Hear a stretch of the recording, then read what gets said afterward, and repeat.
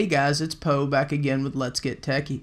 Today we're going to take a look at a budget computer case from a company called DIYPC. This is their G3-R. If you like PSU shrouds, LEDs, and full acrylic side windows, I think you're going to like this case. I also think you'll be surprised at the price. Hope you enjoy the video. For being a budget case, it has quite a few features that you would see on more expensive cases. Don't get me wrong, it's definitely still a budget case coming in at $39 before shipping. First, we'll discuss the pros. As you can see in the opening, it does have a full acrylic side panel similar to what comes on the Enthoo Pro M acrylic from Fantex. Another quick detail is that this case does use thumb screws on both side panels, which is a plus. Moving to the front panel, I/O ports include one USB 3.0, two USB 2.0, dual audio jacks, reset, and power buttons. No complaints here at this price point.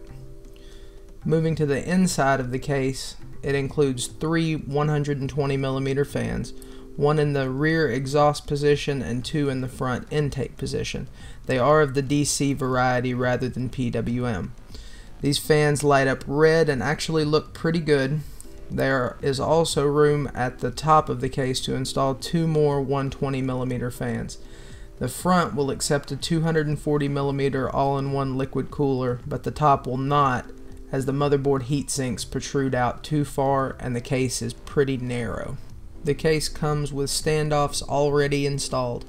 I test fitted an ATX sized Gigabyte Z170 board and it lined up perfectly with the pre-installed standoffs. Upon further investigation, I noticed that this Gigabyte motherboard is actually a bit narrower than most. You will be able to fit regular sized ATX as well. While we are already looking at the motherboard tray, it is worth noting that they have used a very large opening on the backside to make it effortless when installing backplates for whatever cooler you may want to use. If you're going to go the air cooler route, this case supports coolers up to 170mm in height. The case also accepts graphics cards up to 360mm in length, and it can house one 5 1/4 optical drive as well as four 2.5-inch drives or two 2.5-inch and two 3.5-inch drives. Growing in popularity over the last 2 years or so are power supply shrouds. This case doesn't disappoint here. This will allow you to better hide your unmanaged cables for those of you who choose the cram and close method. For the other half that want to practice good cable management, there are plenty of tie down points for zip or twist ties. The last pro I will discuss is the filter situation. Even though this is a budget case, it is beating higher end cases in regards to filters. It does include a front dust filter as well as a power supply filter. Neither are particularly user friendly, but I won't complain since they are at least present. Now unfortunately it's time for the cons. Again, at this price point, I don't think anything I'm mentioning is a deal breaker. My first gripe is at the rear of the case. It looks as though it includes removable PCIe covers.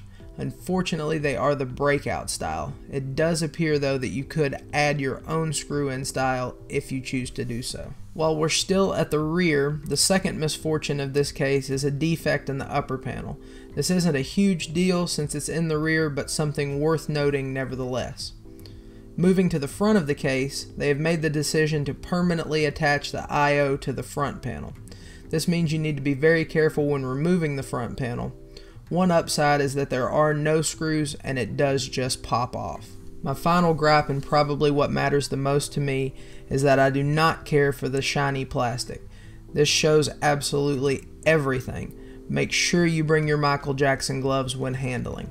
Honestly, even when it is clean, I still would have preferred a matte finish.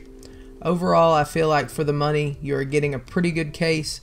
It isn't going to win any awards from Dimitri over at Hardware Canucks, but it will get the job done and look good doing it. Alright guys, so there you have it. This is what I would consider a great budget case. It does have a few shortcomings, but I feel like the feature list that it does include puts it in the category of something that you would want to buy if it were around $40, which it is. I feel like this case punches well above its weight. I want to thank you guys for A, watching this video, B, subscribing. If you have not yet subscribed, please do. We would greatly appreciate that. Please make sure you leave a like if you did enjoy the video. We've got social media down in the description. Leave us a comment as well. Let us know how we're doing. Let us know what you might want to see in future videos. The very last thing is I want to give a shout out to Dave Silva. He was the one who allowed me to borrow this case to review it. He actually had it shipped directly to my house, so big thanks to him. He is the creator of our PC group here in Charlotte, North Carolina. It is the NCPC Enthusiasts. I will drop a link to that in the description as well, so feel free to go check that out. And I appreciate it, guys. Hope you enjoyed it, and we'll see you in the next one.